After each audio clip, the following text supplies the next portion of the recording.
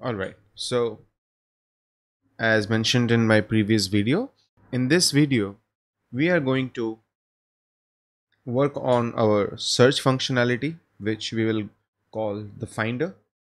I'm calling it Finder because if you look at our code, what has happened is I already have a search.js, and so I don't want to mix any more you know complications to that. So this is my Finder.view.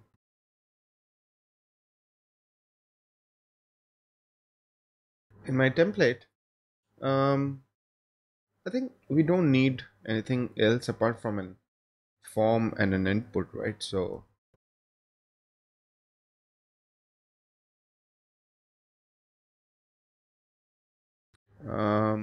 now view has a v on submit, okay?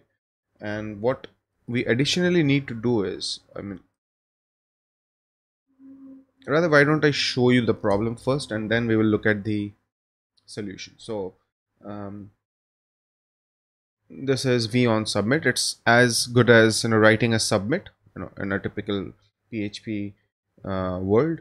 Okay, let's say that we are going to handle the submit of this form using handle form submit. Okay, and we'll have a text field, class, and that should do it, isn't it? Chrome, let's see. Oh, sorry, again a problem where, so this is YouTube dash. In here I think, where should I put it? This is video groups, so I can put it here, right? um, Import finder, finder.view. I need to reference the component here, and then I think we are good to go. Okay. um, yeah, I know the layout is not the best, but we will look at it later on. The only thing which I can do right now is style language equals scss. Okay, and why don't I give some margin bottom 10 pixels? Okay, yeah, that should be enough. Now what happens is, if I type something and I hit enter, you'll see my page is getting refreshed, right? The form submit is happening. I don't want to do that. I don't want a page refresh, but I would want view to control that, and that's why we have this you know on submit and then a view helper called prevent. So now what will happen is, let me refresh. I type something and the page doesn't get refreshed. Okay, we have an error. What is the error? Property or method handle submit is not defined. Okay, that's not a problem. We just forgot to do that. So first, we need a data because we have to bind our model. We will have search string which will be empty, and why don't we do something? V model is this. Okay, and then here's data. We'll add the methods, and in here I will have my handle form submit. Okay, right now we are just going to go through the implementation. I'm not looking at the entire validations, but yeah, we can always do that. It's very simple. If the string is empty, you can show some kind of a validation. Question: so what will happen when someone hits the form submit, or when someone is searching for a video? Well, you know there are two ways to do it. Because my dashboard, this YouTube dash, because it is controlling all the data. I can say that, very well, a Finder will just raise an event, and then I can have all my um, Ajax calls, or the to the YouTube search API from the dashboard. Okay, but my thing is, Finder should actually find it and just give me the results. And that's why what we are going to do is, um, I know it's a code smell, but right now I will again call this. Okay, uh, so I need, and I will do the API key here. Okay, the term will be, okay, this dot search string. I'll keep the items to 10. Okay, and on response, what we will do is, what we get is a data, so we will say window dot event bus. Oh, okay, we don't have an event bus yet. Let me quickly check the app.js.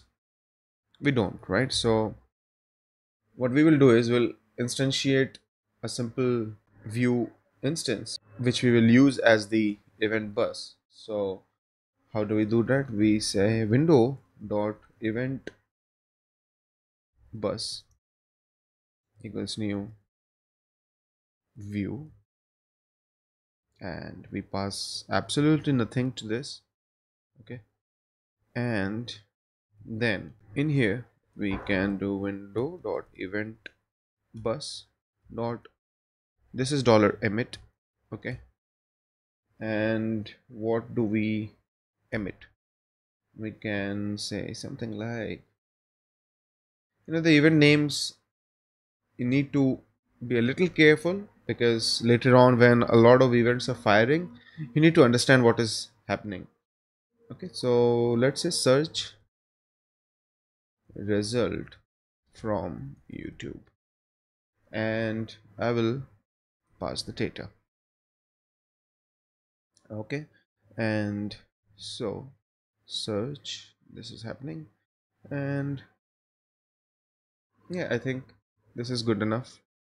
Let us see if we can handle it in our dashboard, right? Because that's where we want, to handle the data. So we are here in our YouTube dash. Inside the create method, we'll have event bus dot dollar on.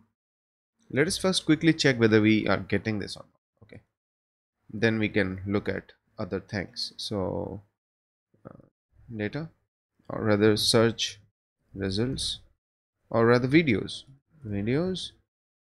Okay, and console dot. Okay, so come over here, and what do we do? Black Panther. Search is not defined, my bad. I need to go here and import search from, I'm telling you, there's something wrong with the PHP storms, um, autocomplete. So all right, now if the connection is slow, or what typically happens is, there will be a delay, and so many times the user doesn't really understand that he is waiting for a search result. So what we are going to do is, um, we are going to fire one more event in our Finder for a better UI and a user, for a better behavior.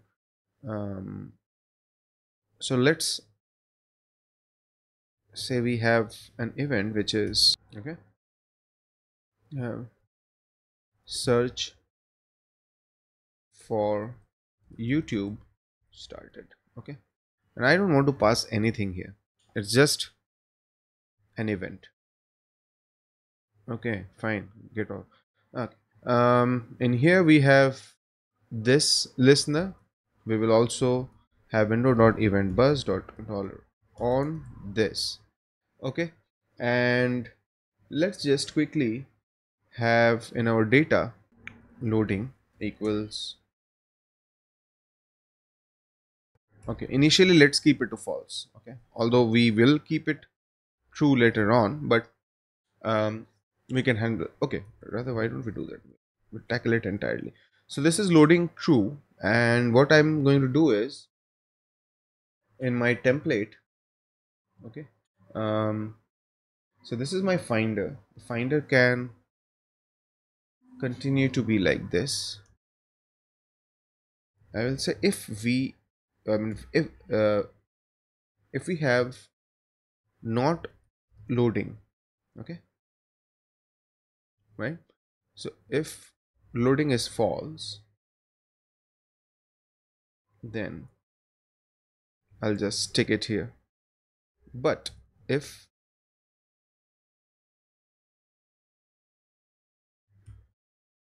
loading is true, okay, what I'll simply do is I'll say loading. Okay, let's now see if we can get that same effect here, right? We have loading and okay, who is going to change the status? um Response.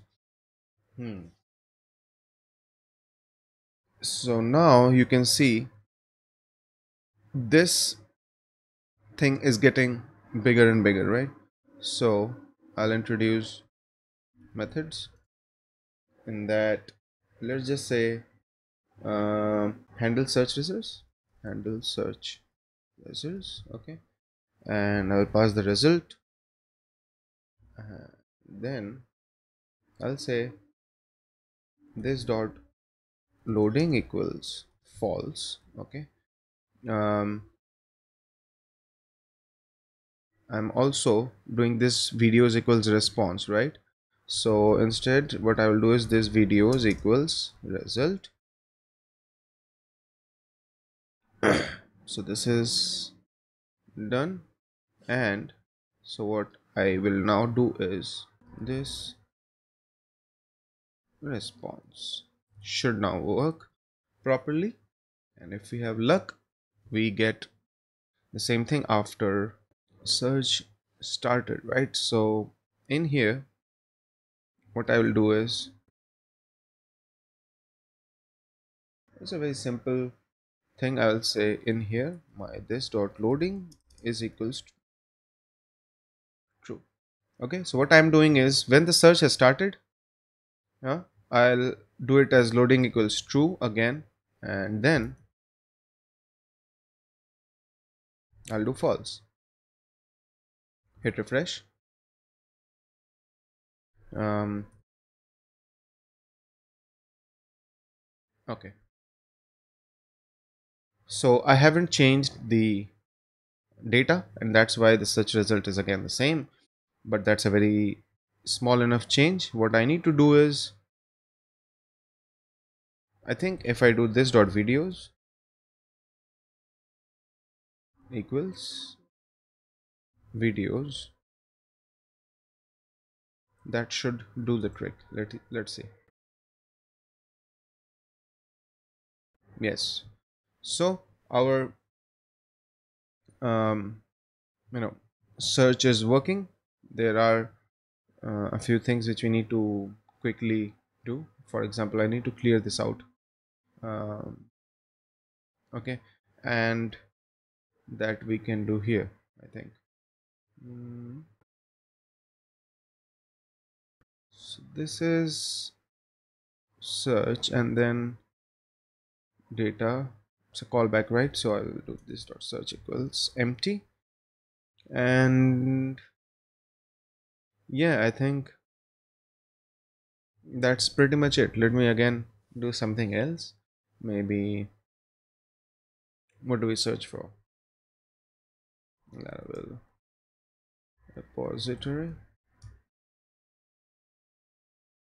All right, so This is now getting emptied, and we have our search results here. So yeah, this is how we are now able to search the YouTube API and update our videos array with this search result.